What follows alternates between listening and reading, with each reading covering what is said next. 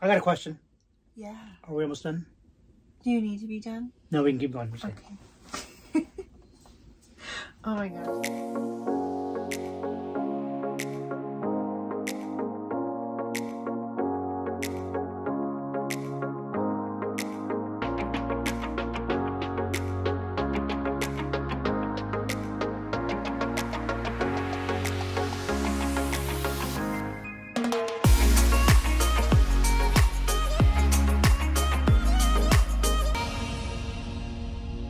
Record. Okay. Oh. This is, I don't know. If this is too big of a question, let me know. It's too big of a question. Liz Lord says, how do you maintain a healthy relationship with your partner while being on the spectrum? A healthy relationship? With your partner. With my partner? Yeah. Which one?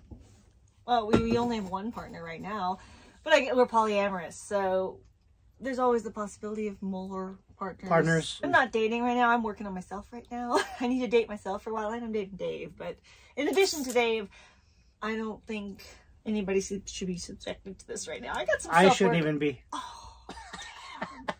Ow. I got some self-work I need to do before I have any new relationships. You know, that's just me personally. Oh, that's a light. I thought this was broken. I thought my iPad was broken, that light. Like, I thought it was like a screen problem. I just lost where I was on the comments. Derek, you're drifting away. I know! Swim back this way. Wait, swing, that's something else. We gotta go back to the question again then. Back to the question.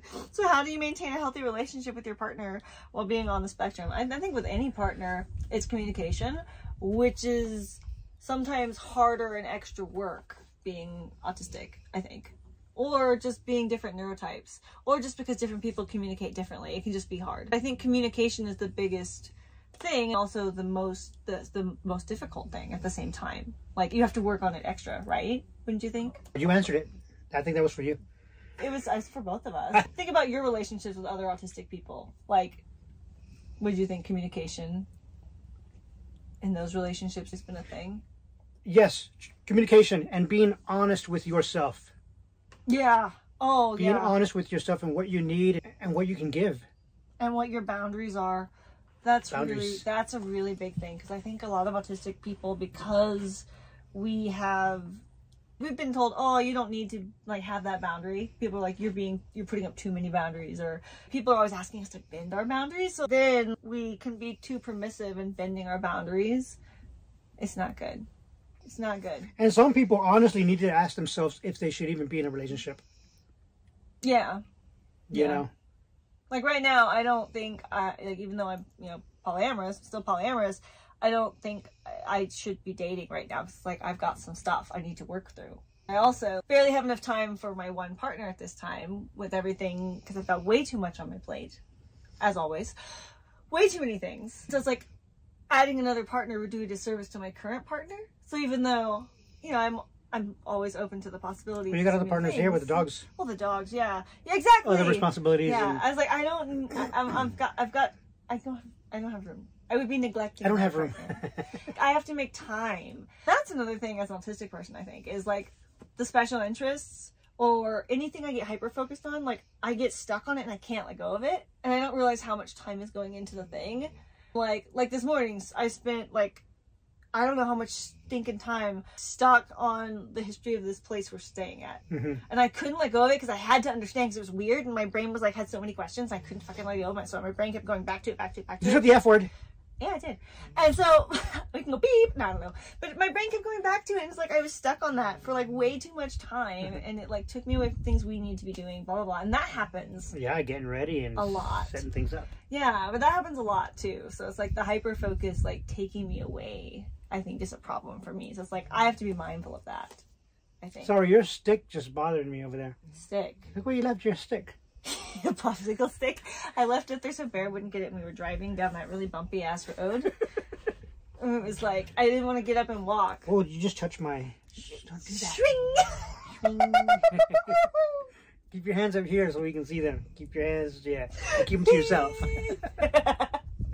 No. So, did we answer that question? What was the question? What was the question? Yeah, do you maintain a healthy relationship? Do we? How do you maintain a healthy relationship? while being on the spectrum, while being autistic? Okay. I guess, I don't know if we answered it. Just respecting other people's boundaries and their needs. Working extra hard on the communication piece and like meeting, you have to meet each other where you are. So it's like, if you have communication differences, you have to find out where those differences can meet in the middle.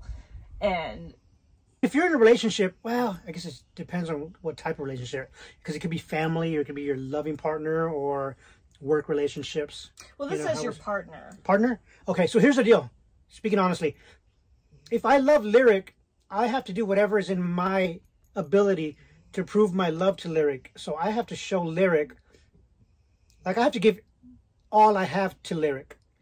You know what I'm saying? Vice versa, though. In the same, you know. One-way street. Yeah, it's not a one-way street. It can't just be one person doing all the giving. So if David was doing all the giving in a relationship and I wasn't doing any giving back, like that would be a very unhealthy one-sided. It doesn't deserve to be a relationship if that's the case. And you're probably going to resent the other person if you're doing all the giving and they're not giving back. So and you shouldn't be in a relationship if that's the case. Yeah, and also you shouldn't be doing all the giving in a relationship. Right, but that shows you shouldn't be in that relationship to begin with. Yeah. You know, I'm going to give 100%. Lyric's going to give 100%. There's no other way around it. I mean, you cannot. There may be a dip, like, you know, if I get burnt, like when I got burnt out. Or, you know, you deal with, like, you have a loss and you deal with something. Right, but I have to be there for you as well. Exactly. Doing that. We're there like, for you're each there other. for me when I fall, you know? You're there for me. You either pull the dogs away because they're too much for me. You do things that are going to help me when I'm in that in that area, right? Yeah. Same thing for you. If you're going whatever, then I have to pull dogs away from you because it's getting too loud, or I got to cook something for you because you're hungry, you know? You have to give 100%. Yeah. And if both aren't giving 100%, why are you in the relationship? That's all I got to say. Yeah. Yeah. I mean, don't get stuck in a relationship where you're the only one doing all of it, or, you know, you don't feel like giving. If you don't feel like giving to a relationship, then you're doing a disservice to the other person. What are you hanging on to? Why are you hanging on? Let them go if you don't feel like giving, and, you know, and vice versa. That's just our personal thoughts on it. Don't let someone take advantage of you. Yeah. In the relationship either, because that's not fair. I think too many of us get taken advantage of. You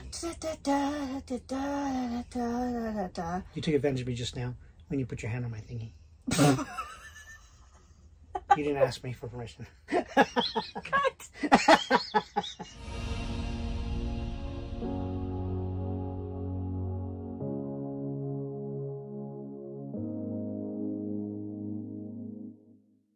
Introduction to the camera, and then you do an introduction to the camera, and then I'll come sit down. Look what we have here. Yeah. Hold on, wait. See your butt. Yeah. Hold on, wait. Your butt. No butts. They're gonna see your butt. Ready? I like your butt.